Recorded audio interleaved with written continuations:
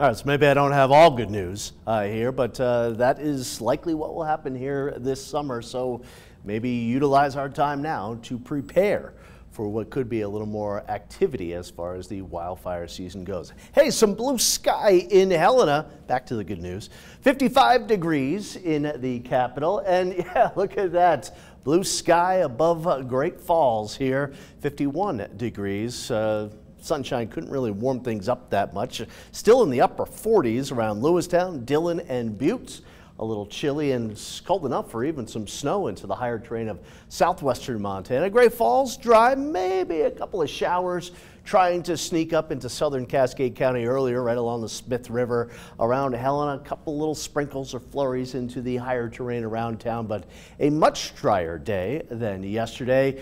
One area of low pressure, look at all that rain and snow into parts of Colorado. They're doing really well over the last month or so as far as precipitation goes. And another little spin in the atmosphere moving through Idaho, and that low pressure will continue to pull away from the state as we go through tonight into tomorrow. But there's always another low pressure here. It's what keeps me in a job. And there you can see a couple of showers and thunderstorms elsewhere around the country, up into southeast Canada as well. A couple of flakes of snow north of Lake Superior and Lake Huron.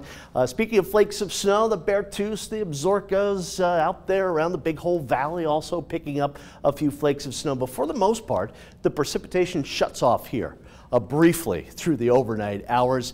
A nice starry night for a lot of areas, and then heading into tomorrow, another little disturbance coming down from British Columbia will kick off scattered showers and maybe even a few isolated thunderstorms here around East Glacier, out through Cut Bank, and working its way mainly north of Great Falls, but even in Great Falls, we could have a couple of showers come through tomorrow afternoon. Helena, a few isolated showers around town. That disturbance will move into eastern Montana here for Wednesday, so maybe another chance at a few showers by noontime into the afternoon here in far eastern Montana.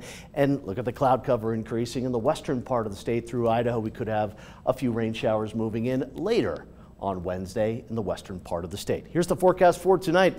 A little chilly, still some lows dropping down below the freezing point here. So if you recently planted that garden of vegetables and some flowers, you might want to cover them up if you can, or bring them inside. Here's the forecast for tomorrow after a chilly start. Once again, a few scattered showers and mainly an isolated thunderstorm or two up here north of Great Falls, coming down off of the Rocky Mountain front, but still a little cool. High temperatures should be in the mid to upper 60s for most of the state. There you can see the numbers in the 50s to the lower 60s. Wednesday, one disturbance moving through eastern Montana with a couple of showers potentially out around Glasgow and Glendive, and then here comes the next system moving in Wednesday afternoon, increasing some clouds and some showers closer to the Continental Divide by later in the day. For Thursday, that disturbance traverses the state and will start to warm things up. A few 70s out there under partly cloudy skies. Friday, maybe a step back with another disturbance coming through. Highs back down into the upper 50s and the 60s with scattered showers and thunderstorms. But the weekend does look warmer and drier here. If you're heading up into the mountains this weekend, there will be a chance for some showers both Saturday and Sunday, but really that looks pretty nice here, and it's also nice to see additional moisture over the next couple of days. Great Falls, especially north of town, a couple of scattered showers and thunderstorms tomorrow afternoon, Wednesday night into Thursday morning, then again Friday, but it looks mainly dry this weekend.